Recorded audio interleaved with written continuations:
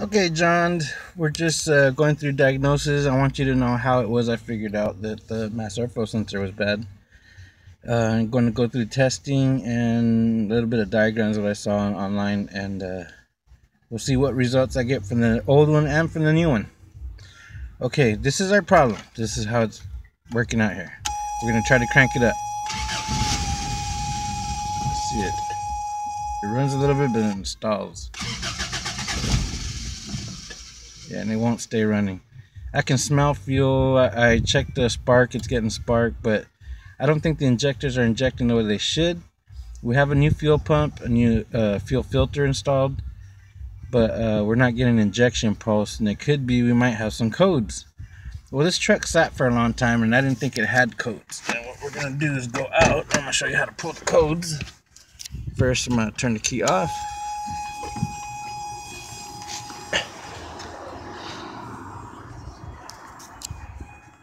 Come out here. And right here we got your fuse box. I already got the jumper wire ready. And what you do is you look at the cover to your cap, and you can see where it says, let's see if I get the light in there. It says T and E1 right there. T and E1. T is that middle square, and E1 is the upper far right square. So what we'll do is, you can see where I got the jumper. It's in the middle slot, and it's going into the E1 slot. So now we got our jumper there. Come all the way to the back to the ignition switch. Get in the truck. Shut it. And now we're gonna count codes. You have to put that jumper wire in. If you don't, the codes won't flash. So this is where the check engine light's gonna be. We're gonna power up the ignition switch and count codes. We have 1, 2, 3, 1. 1, 2, 3, 4, 5. 1. That's a very long pause, so it's starting over. 1, 2, 3, 1. That's code 31. 1, 2, 3, 4, 5. That's code 51. 1. Oh, I counted the 5, not the 1. 1, 2, 3, 1. That's 31. 1, 2, 3, 4, 5. 1. That's code 51. So it's going to flash that 3 times and then start all over again. 1, 2, 3. 1. It's code 31. 1, 2, 3, 4, 5. 1. Code 51. So we got a code 31 and a 51. So now what we're going to do is look up those codes. And I already wrote some of them, the 2 down, so I did this beforehand. And if you look at code 31 is for intake air temperatures, or no, code 31 is airflow meter signal, vacuum sensor signal, and 51 is switch signal. So that means power's not getting through my mass airflow sensor for some reason. So what we're going to do is we're going to test it. And I'm going to go remove the one out of the truck so we can put it here on the table. That's the new one, and we're going to cross test it with the old one. So let me go grab the old one. Got the old one off. And I found this deal here. AFM connector, that's airflow meter connector pinouts. And the pinout test is really simple. So first it's telling us to do pinout BB and BC. And if you look on the pinout connector, BB and BC, BB is the 4th one, BC is the 5th one. So I already got my digital multimeter set up. We're setting it to ohms. Look on it there. It says open line. And what happens is when you touch the two alligator clips, like so, you should make a circuit. It says there's about 3.2 ohms on that, which is wrong. I gotta have my meter recalibrated. So again, we're going to VB and VC. I wish my phone would adjust. VB, VC, so it's the fourth and fifth one. So I'm connecting this one to the fifth.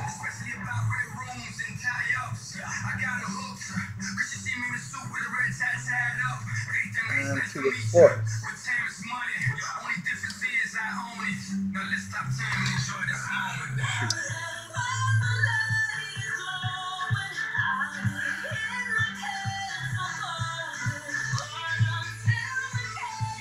Got 103.7. BBC should say it's about 100. Let me double check that.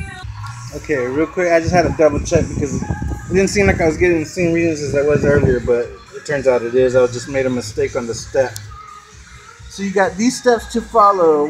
First, we're gonna do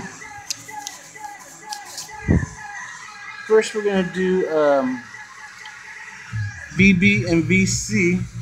I wish my darn phone would focus.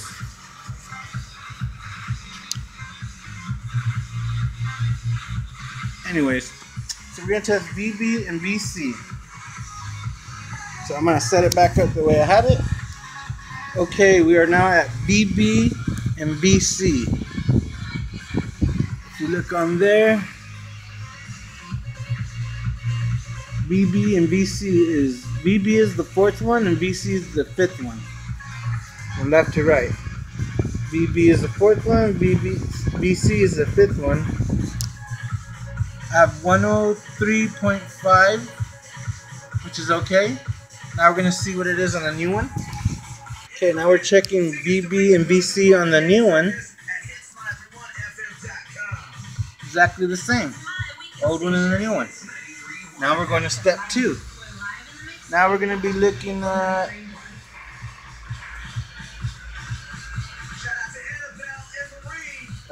Eetu and VS. Now I'm going to set up for that one. Eetu and VS is E2 is the third one and VS is the second to the last one. Okay, now we're doing E2 and VS.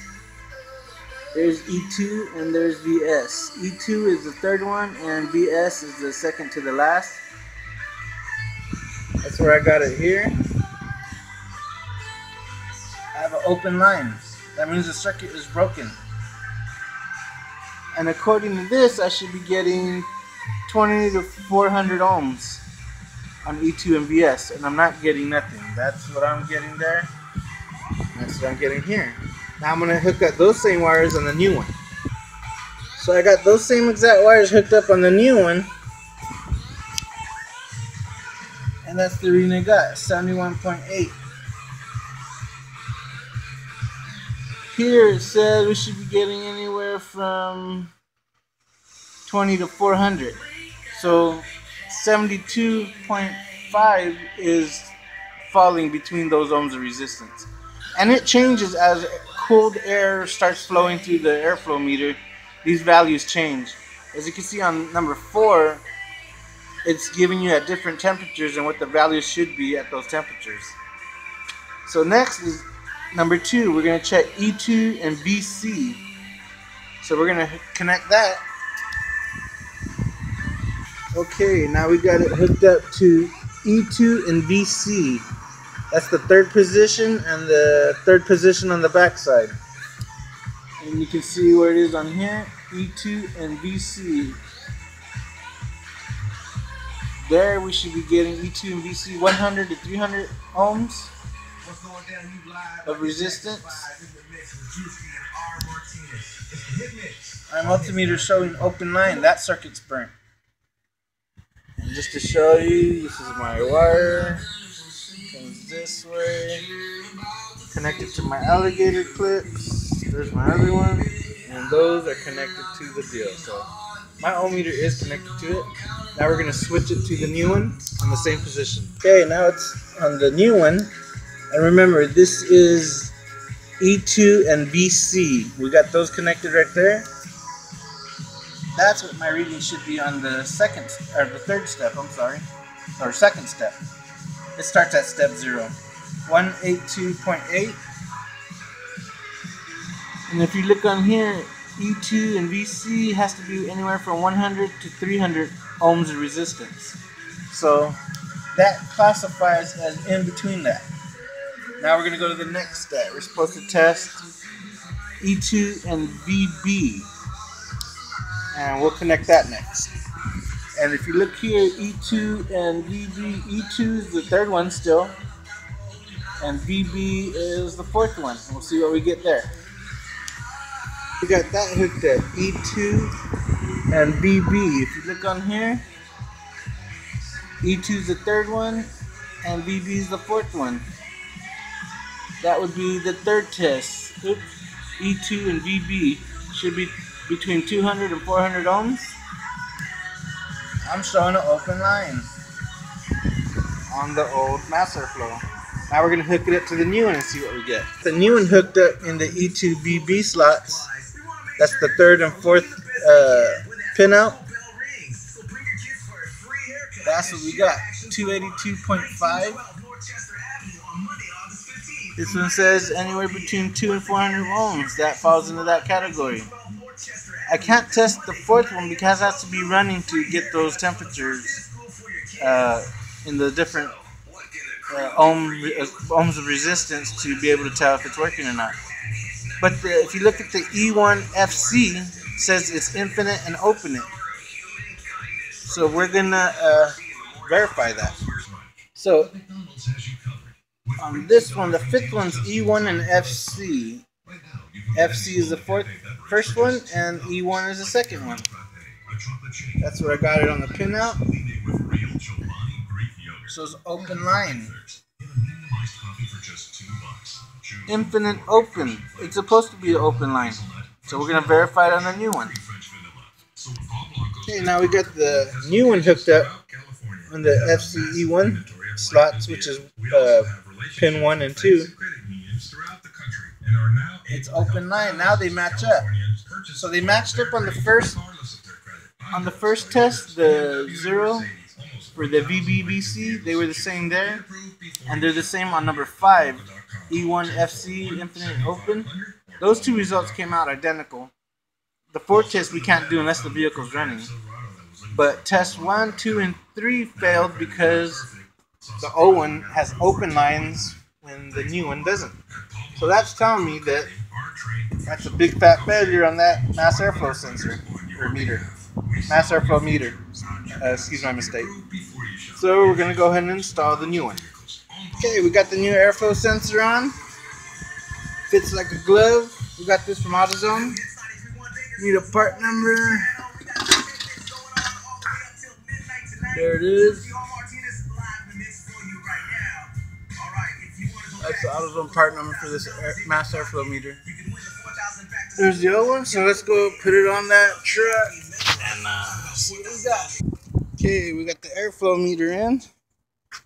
There's that new bad boy with all this other new bad boy stuff. This is going to be a pretty tight little truck. Let's start it and see what happens. Oh, wait a minute. Got to clear codes first. So we took the jumper wire out of the diagnostic connector, put the cover back on. Negative cable wipes out the memory. Just give it a few seconds.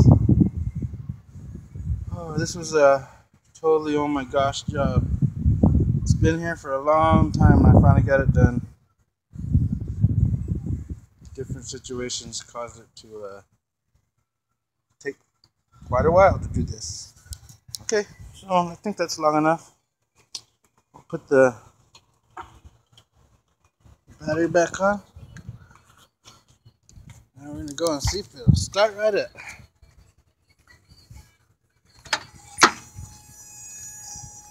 Get back in it. first we're gonna prime up the fuel pump.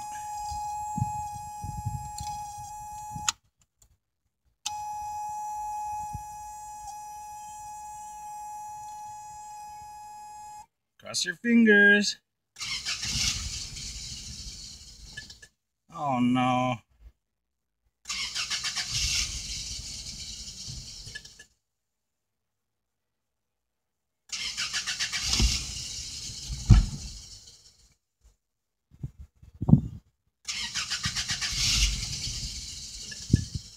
Let me try something else. I'm going to reset the timing on the distributor. Hopefully that's it. Okay, after checking, moving the distributor, that didn't make no difference. Now what I did was I stuck the jumper wire back in to see if I still had any codes, and apparently I do. Now we fixed the mass airflow sensor code. 1, 2, 3, 4, 5, 1. 1, 2, 3, 4, 5, 1. 1, 2, 3, 4, 5, 1. Okay, so we got a code 51 that we still haven't taken care of. And I think I read that and it said something about switch signal. So I'm going to have to investigate that a little bit, and I'll come out with a second video for that code. But so far, our truck's still not going. It cranks up a little bit longer than it does. I mean, starts up a little bit longer than it did, but now we got other issues. So we're going to find out what a code 51 is, and that'll be in my next video. Okay? Thank you very much.